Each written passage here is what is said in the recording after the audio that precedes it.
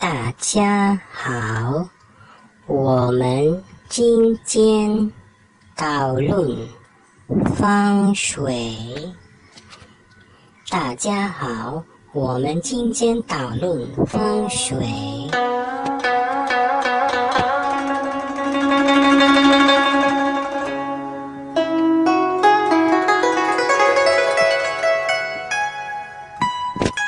Isang makabuluhang araw sa inyo mga ka-RFN Texas at sa iyo DJ Tess. Namaste. Ginamit ko ang wikang Mandarin Chinese sa aking pambungad na pagbati sa inyo mga ika. Di ba, Madam DJ Tess, ang Mandarin Chinese ang may pinakamaraming native speakers all over the world? Diba, we have already tackled twice about Mandarin Chinese sa mga previous segments natin dito sa RFN Texas, mga igan, beloved listeners ng RFN Texas ni Madam DJ Tess. Ang sinabi ko mga ka-RFN ay, hello everyone! Today, we will discuss Feng Shui. Sa Chinese, 大家好，我们今天讨论风水。Sa normal speech, 大家好，我们今天讨论风水。medyo na-intimidate pa kayo mga ka-RFN? Parang chok lang, no Okay, mga ikan. Ang tajia ay, ang ibig sabihin ay, ng tajia ay everyone. Ang how, alam na natin lahat, diba? Yun ay good. Pero in this case, it is a shortened form of ni hao. Galing ito sa ni hao for hello. Kaya, 大家好 is hello everyone. I hope nare-recall mo pa rin yung 4 tones sa Mandarin Chinese, amiga.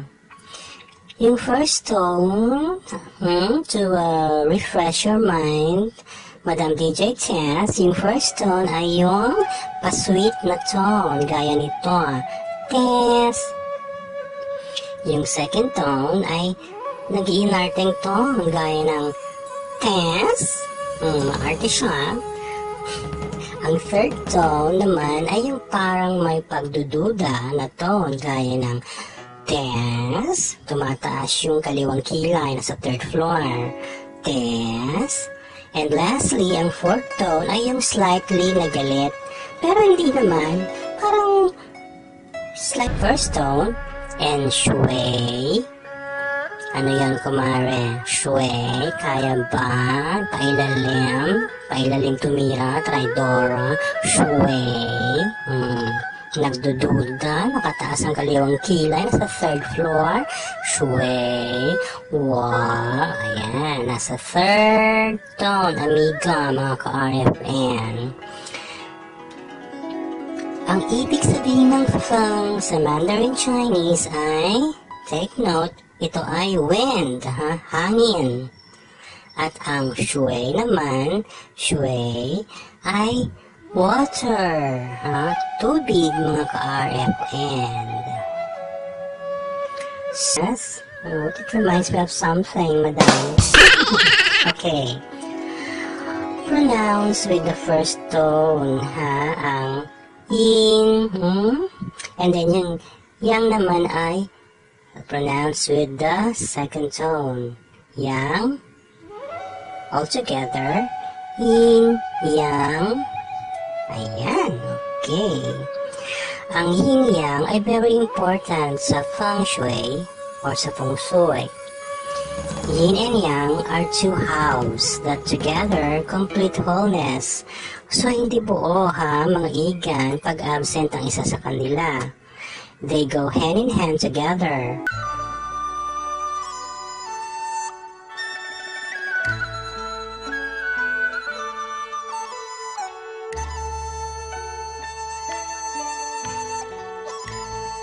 Ang balance between yin and yang, mga ka-RFN, is very much felt sa Chinese healing practices or yung tinatawag na Chinese traditional medicine.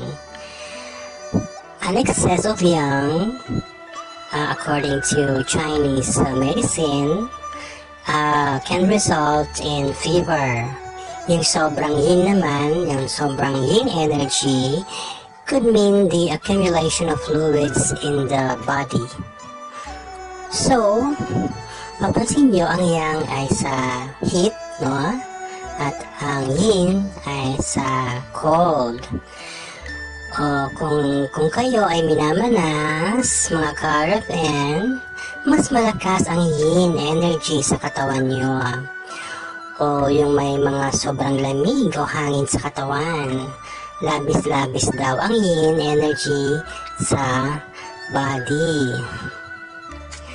So, from this, we can define yin as representing cold and yang representing heat. So, kita nyo yung dualism, mga igan, ha? Cold and heat, light and dark, male and female, positive and negative, and so on and so forth. As I have already mentioned, Feng-Shui came about to seek to balance the imbalance between yin and yang. Inuulit ko, mga igan, ang Qi ay isang universal energy na kung saan nakapaloob ang yin-yang.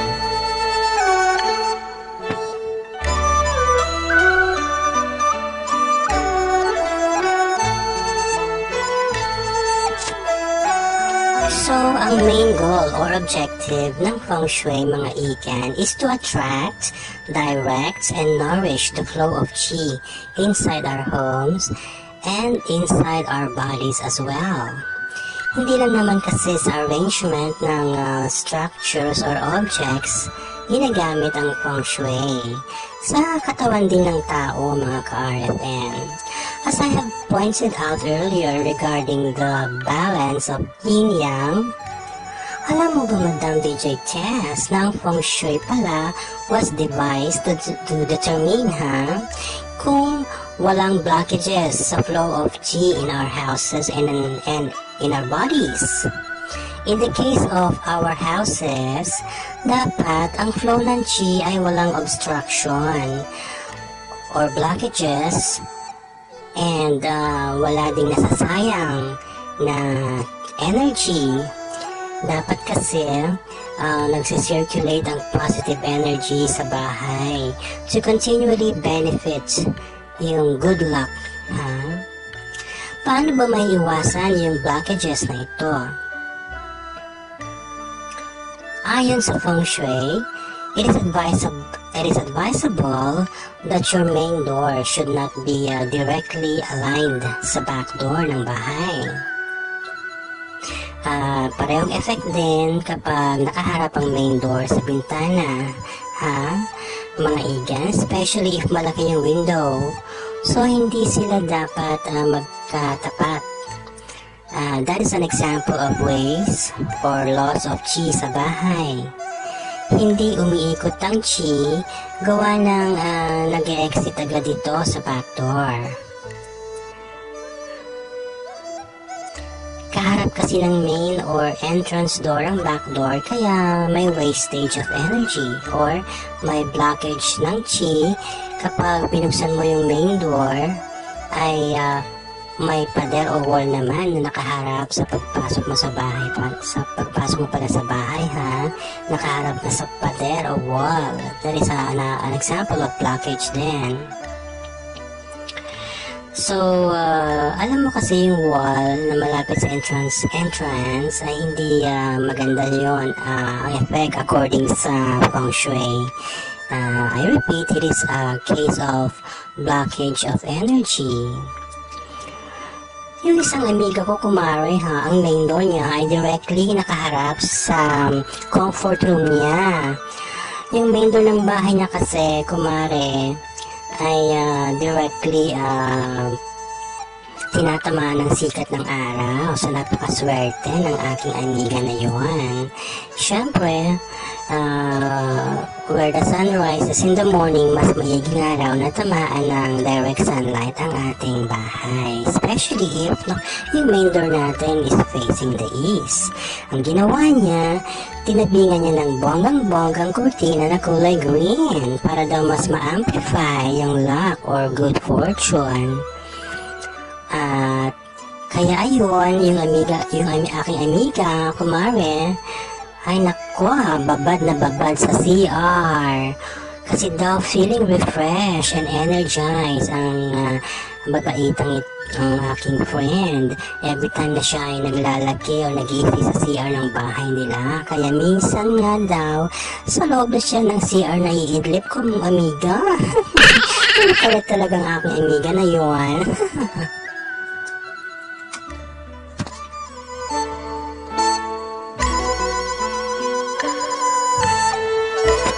So, dapat ay open space, like sa living room, tapos yung back door o window o wall ay hindi nakatapat sa main door, mga ka-RFN. Magmamanifest din daw kasi ang bad flow of chi sa bahay sa mga katawan natin. Kasi nga naman, we spend most of our times at home. Diba? So when the chi is blocked or wasted, one cannot sustain a good quality life according to FENG-SHUI.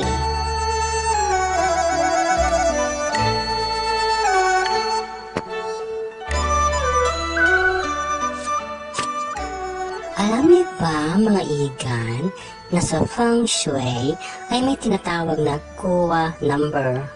KUA, K-U-A, KUA number. Ang KUA number ay yung lucky number ng isang tao based on one's birthday and gender. Kung alam mo ang KUA number mo, DJ Tess, malalaman mo kung anong direksyon ang swerte para sa iyo. Ano ba yung main natin direction, di ba? Yung north, south, east, and west. For example, if you are a female with a KUA number 2, your auspicious or lucky direction according to FENG-SHUI is the east, towards the east. Kung lalaki ka naman, your lucky direction is towards the west, opposite. So, how do we compute our FENG-SHUI KUA numbers? Ayan, interesting, mga kaibigan, mga ka-RFN.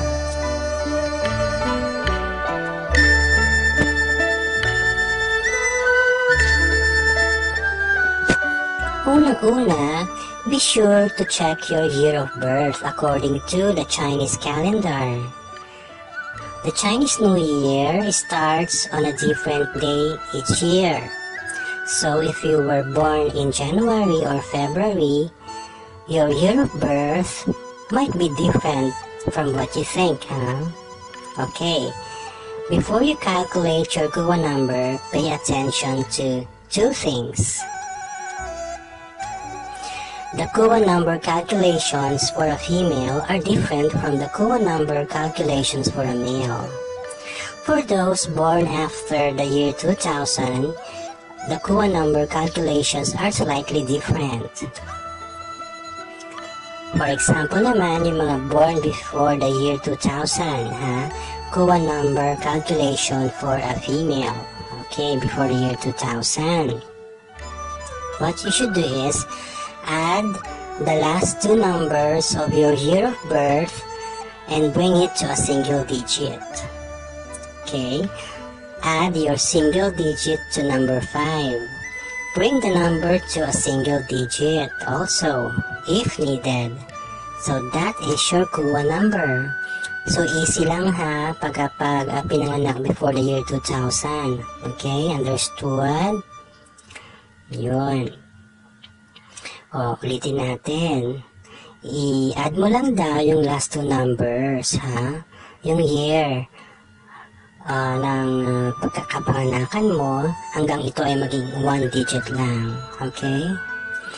Yung 1 digit na yon, i-add mo sa 5. Diba? That's how simple it is. That is calculation for female, Ngayon, If for example naman is pinanganak yung female na to after the year 2000, instead of 5, ang i-add ay 6. Yun lang ang difference, okay?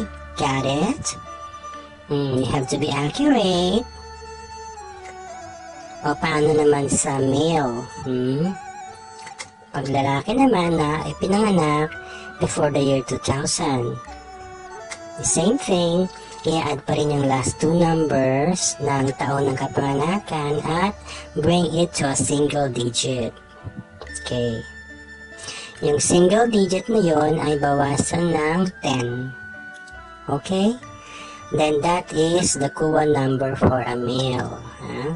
Ulitin ko ba, mga igan? I-add yung last 2 digits ng year of birth hanggang sa maging 1 number na lang or single digit na lang. And then yung number na yon ay i-deduct mo sa 10.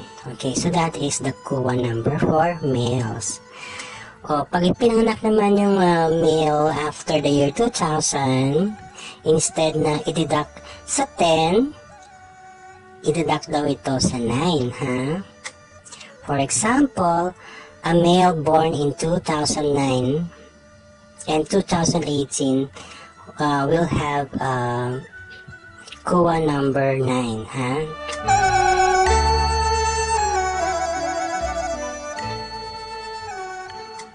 Yung kuwa number naman ng babae na pinanganak noong 1998.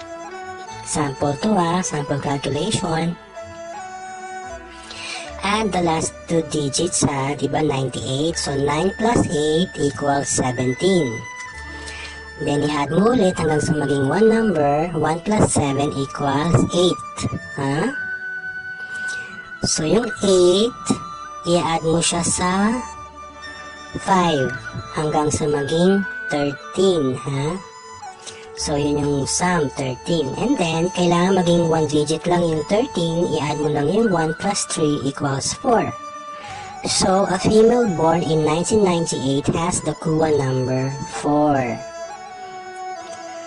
Klaro ba, mga igan? O sa male naman. Okay, a kuwa number calculations for a male born in 1965. O i-add mo lang yung 6 plus 5 equals 11. So, 2 digits yung 11, gawin mo siyang single digit, 1 plus 1 equals 2. And then, i-deduct mo yung 2 sa 10. Okay, 10 minus 2 equals 8. So, a male born in 1965 has the kuwa number 8. Okay. So, sa Feng-Shui, you are either an East or a West group person. May dalawang group kasi yan, East and West. Once you know your kuwa number, you can easily find out your Feng-Shui group. Okay. Ikaw daw ay kabilang sa East group if your kuwa number is 1, 3, 4, and 9. You belong to the West group naman if your kuwa number is 2, 5, 6, 7, and 8. Getching? East group. Ang kuwa number sa East group, kuwa numbers are 1, 3, 4, 9. Sa West group, the kuwa numbers are 2, 5, 6, 7, 8. Okay.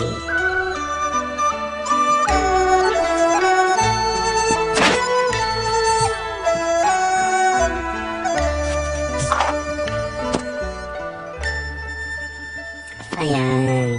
Pag alam mo na yung kuwa number mo, you can improve daw your good fortune, yung flow of chi.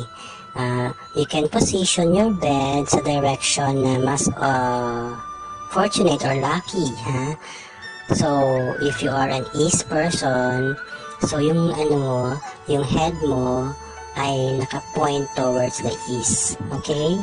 Mas maganda raw ang flow ng chi sa katawan mo. Okay, pag sa work naman, you can rearrange your desk na mag-face siya sa iyong lucky direction.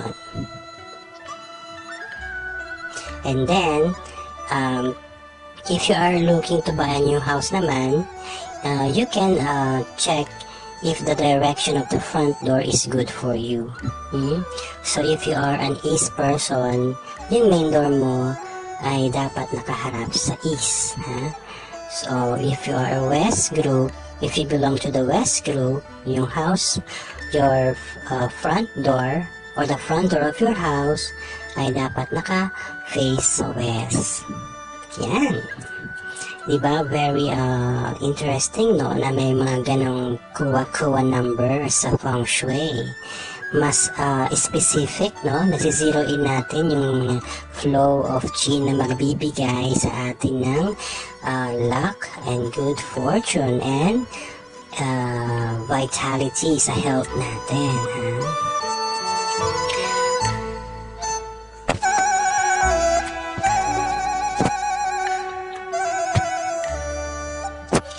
Mga ka-RFN, I hope we will be better aligned sa flow of chi or universal energy and reap the benefits of an abundant and healthy life after applying our respective feng shui kuwa numbers.